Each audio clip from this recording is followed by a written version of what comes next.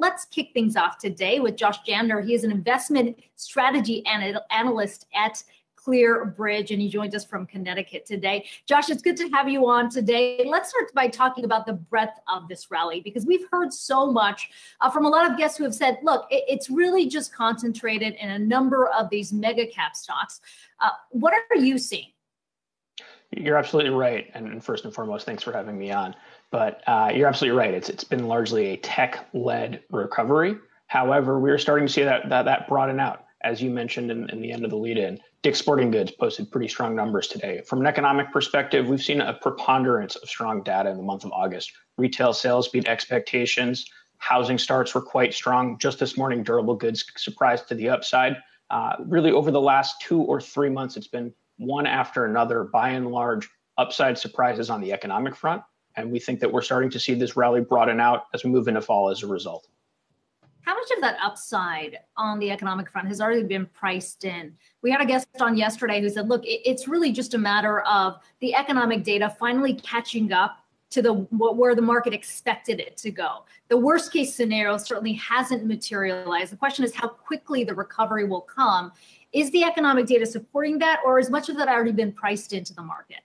I don't think it's been priced in. When we've had strong data points, we've seen strong moves for cyclical stocks. Value has caught a bid, as we saw last week. And really, when the market's been let down or disappointed, such as the initial jobless claims, number last week, we've seen kind of a reversion back towards growth. So, if we were talking 2-3 months ago, I think the common narrative back then was, well, stocks are pricing in too much, and can we really have this strong of a recovery? And here we are 2-3 months later, the data continues to do really well. And in truth, I don't think it's priced in, and somewhat because, as we were talking about a second ago, it's been mostly tech leading this rally.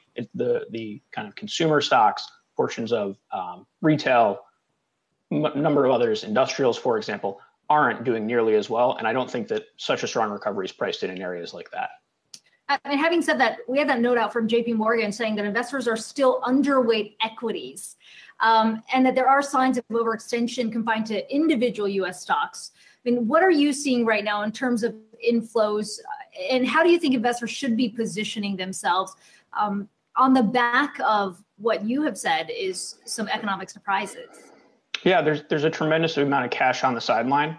Not all of that can necessarily flow into equity markets, but our belief is that the recession is already over, whether it ended in May or June. We believe that it was sort of over by mid-year. I don't think it'll get formally declared to be over for a couple of months, hopefully closer to year end. But when we look back at history, markets, when they're entering the next expansion, tend to do quite well. We're still in the early stages of this economic recovery. And for a long-term investor, we still think that there's plenty of upside. And history would suggest markets should continue to rally with often, over 50, if not closer to 100% returns just during the economic expansion itself. Obviously, there are many people who feel like, maybe I should have bought back in March or April.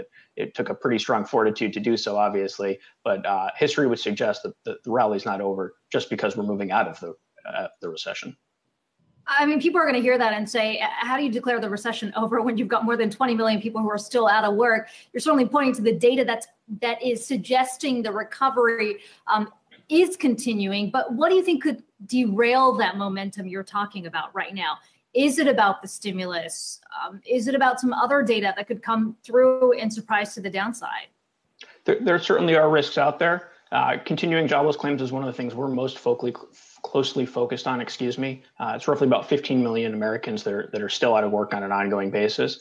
At ClearBridge, we track what we call our recession recovery dashboard. It's 9 economic indicators that we use. It's a stoplight analogy. Green is good. Yellow means, maybe take your foot off the gas. Red means hit the brakes. The overall signal from those 9 right now, we add it all up, is a green, and we're seeing continued follow through. We had 2 signals turn more positive last month, so we're getting closer to month end now, looking ahead towards next month.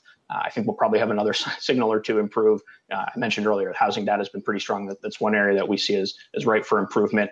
But overall, we're seeing more risk to the upside than the downside from an economic perspective. The momentum, we had a little bit of a pause or a stall in the early part of the summer. We've really reinflected, and the data's continued to pick back up here as we move into the middle and now coming into the fall.